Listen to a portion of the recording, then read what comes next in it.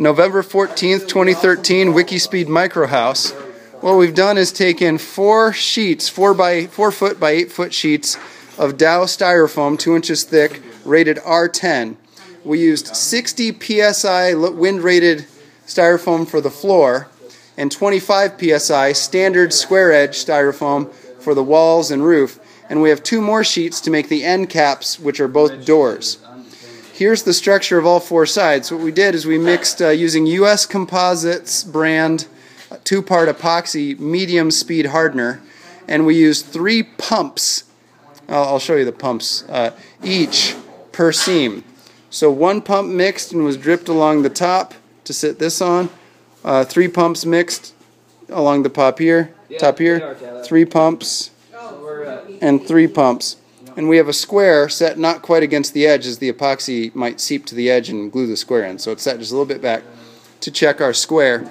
And with 2 inches thick, freestanding, it held itself almost straight. We used these CPUs, our CAD workstations, for load simulation, impact simulation, to hold the side.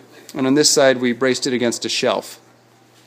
This will cure overnight, and then we'll make the end caps and put a thermometer inside with a 100-watt light bulb.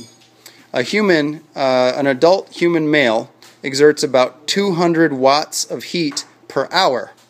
So with a 100-watt light bulb, that would be a worst-case scenario, someone who's sick and ill and not eating well.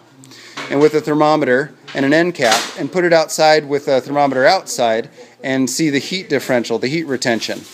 We may need to caulk the seams. The goal of this is to create a microhouse that can be produced for less than $100. And the definition of the microhouse is a clean bathroom, a clean bedroom, and a lockable front door.